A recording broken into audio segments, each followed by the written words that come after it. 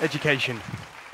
We all have a stake and interest in education, whether as students, teachers, parents, even employers. It's in all of our interests that education is of a high standard. But despite all the focus of raising standards and changing educational pedagogy, we often fail to stop and ask ourselves something that seems quite simple. And that's, what is the purpose of education? Not on an individual level, not passing exams and getting to the next level, getting a good job, but the purpose of education as a whole, on a societal and global scale. Why do schools exist? Why does education exist? It's actually not such an easy question when you stop and think about it. I'll come back to it later. In the meantime, I'm going to give you a little insight into who I am, and why I've become absolutely fascinated by the idea of education and its global purpose. 3 years ago, I arrived here in Bangkok at this successful international school. And I was very keen to make a good first impression. So I readily volunteered to help facilitate the student council. Now, having done this before in a previous school, where every week I would turn up and have the children complain about either school dinners or school uniform, I was reluctant to face another year of the same mundane complaining. So I decided to do something a little different. I enrolled the school as an eco-school, and I turned up armed with this new initiative for some of the student council members who were interested to form kind of a breakaway team. And so 3 members of the student council joined me to form the first eco team at the school.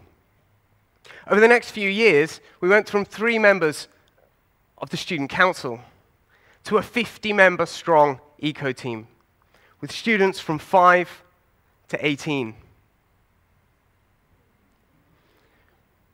Around the same time, the United Nations launched their global sustainability goals, 17 sustainability goals towards a better future for our planet and for future generations.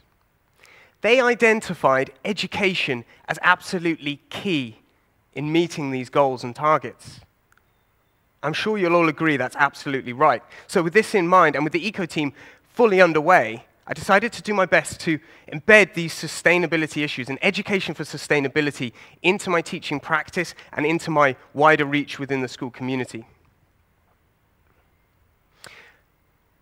When you talk about behavioral change, as an educator, information is kind of my business. So my idea is always stand up and teach my way to change.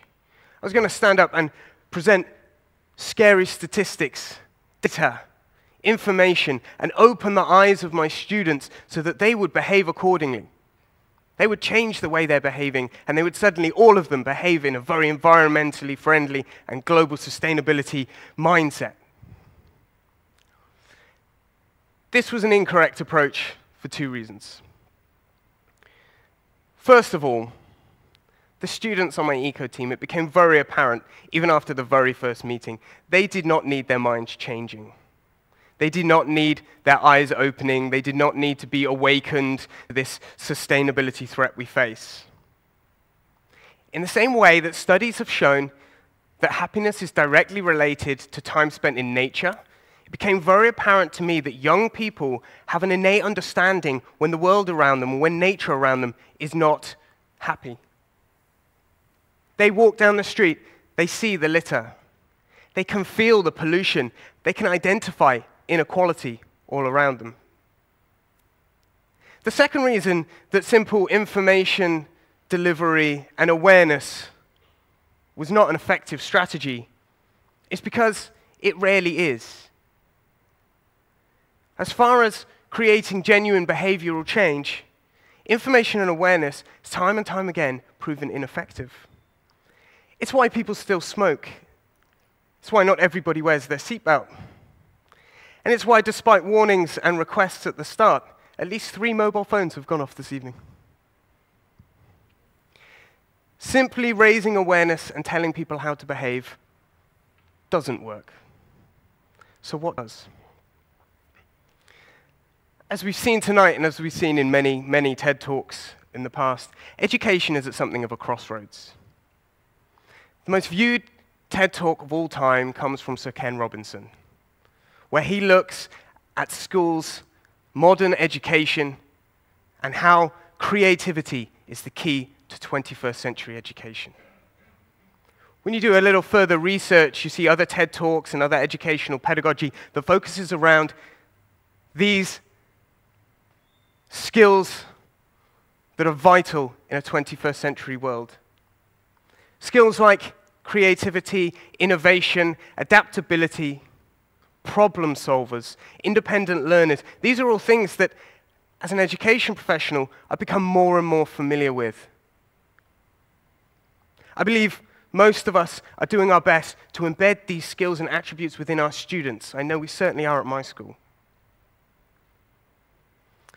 And so I decided to approach my teaching of education for sustainability with this in mind. I decided to make it as child-led as humanly possible. And so, in stepping back, I didn't become some kind of wonder teacher who brought out all these amazing attributes in the young people that I was working with. Far from it. I did very little.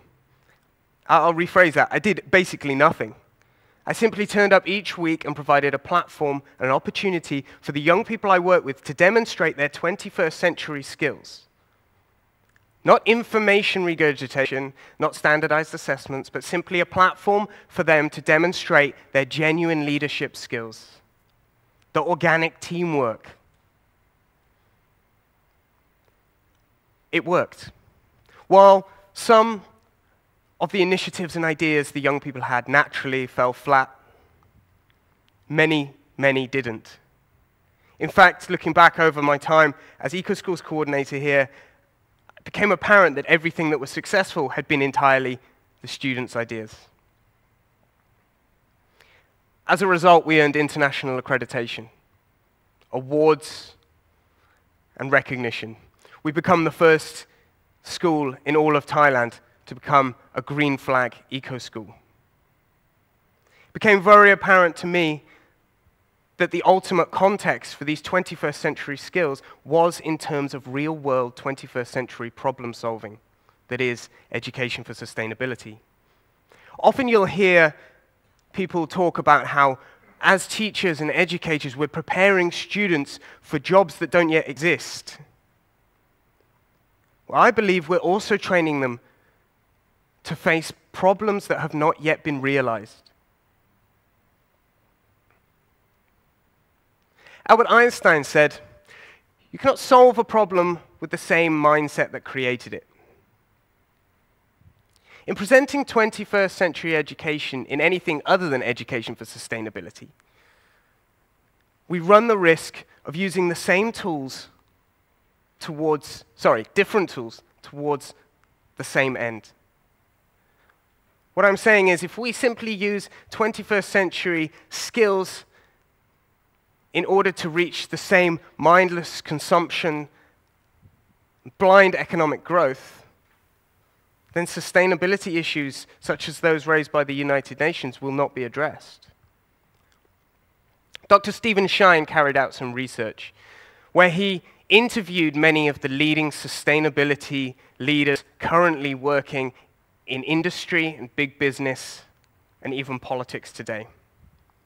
He interviewed these sustainability leaders, these inspirational people that are doing such amazing things, and he identified that they did not have any skills or knowledge or information that you or I do not possess already.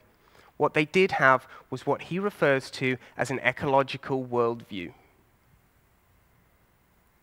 An ecological worldview that was created at a point either in early childhood or early in their careers that changed their mindsets, that made them approach everything they do not in terms of financial gain, but with a sustainability mindset. The question I have is, imagine if we could create a whole generation with these kinds of sustainability mindsets.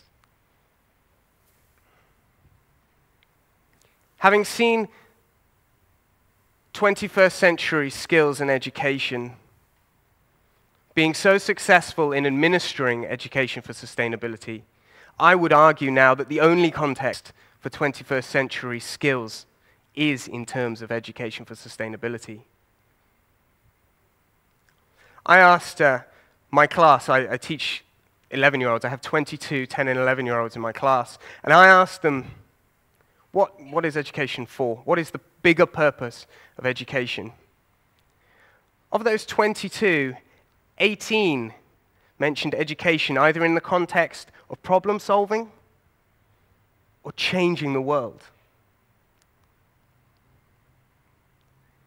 Nelson Mandela said that education is the most powerful weapon you can use to change the world. And so, returning to my original question of what is the bigger picture, global purpose of education, I think it might be about providing the skills, the attributes, but most importantly, the mindsets and worldviews so that young people can make change towards a sustainable future. Thank you very much.